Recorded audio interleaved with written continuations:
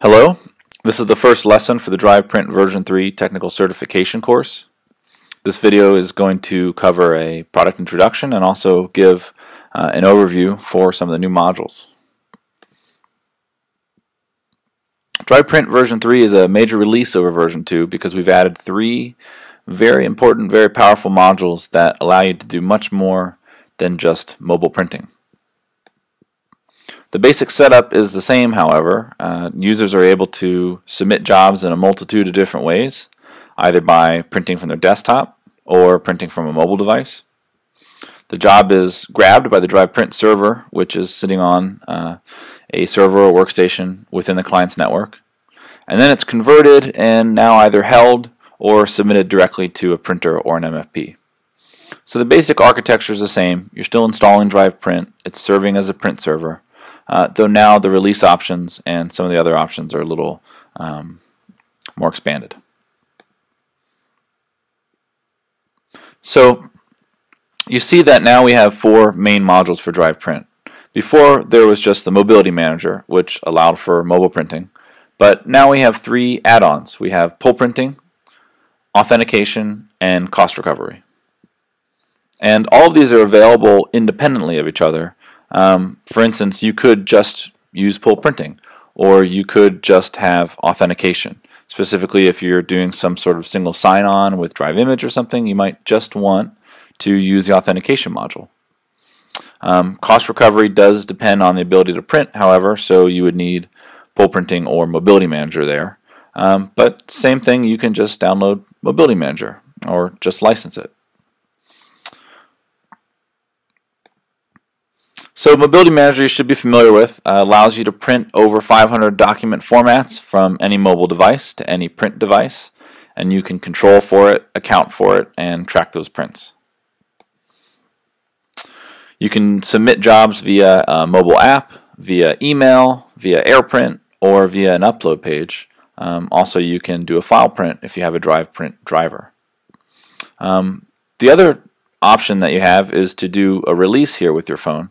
So let's say if I have 100 printers and I wanted to put a little barcode sticker on them, if on my phone with one of these apps I have the job that I want, I can just scan that barcode on the printer and it'll set the target for me. So I don't have to scroll through 100 different printers on there. So one of the new modules is pull printing.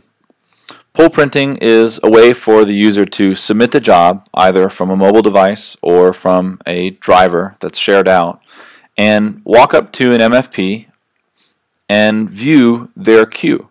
So now all the jobs aren't just spitted out immediately to the printer where anybody can walk by and grab them or where they can get lost or mix in with other stuff.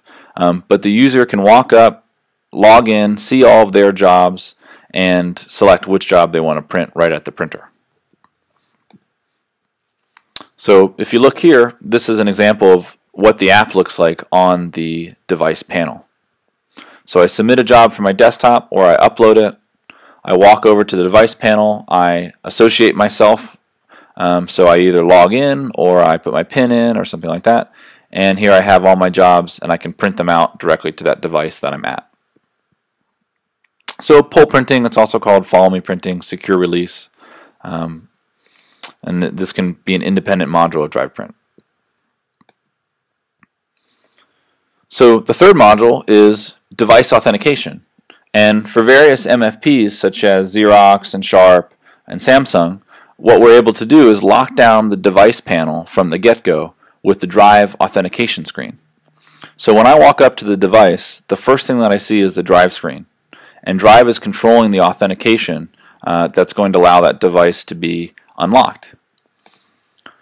So there's a couple of different things that you can do. You can swipe a card that you might already have. You can log in by just typing in your username and password.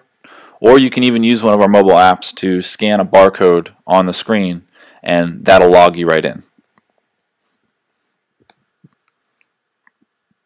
So that's an example of what the UI looks like on the printer, or sorry, on the copier. And not until you've logged in will you be able to do anything with that copier. So here I could either swipe my card or enter my short code, or I could scan that barcode with my app and it would unlock the copier and I would be logged in as myself.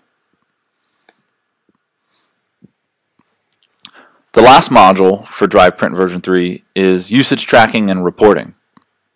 What this allows us to do is track all of the events of a copier, all of the prints that have been submitted, and all the information that we have about those prints. So we can track page counts, black and white. We can set rules for which types of users are able to print black and white, which are able to print color. We're also able to bill back, so we can associate certain prints with certain cost centers or accounts. So let's say if you're a law firm and you want to bill all of your current jobs to a certain account of yours, you can set all those jobs to be billed to that account. Also, we can export reports. There are, I think, over 40 or 50 reports now, and they're constantly growing, different combinations. You can view them within the Drivve Print UI, you can export the data, and you can schedule the reports to be submitted or generated based off a certain time frame.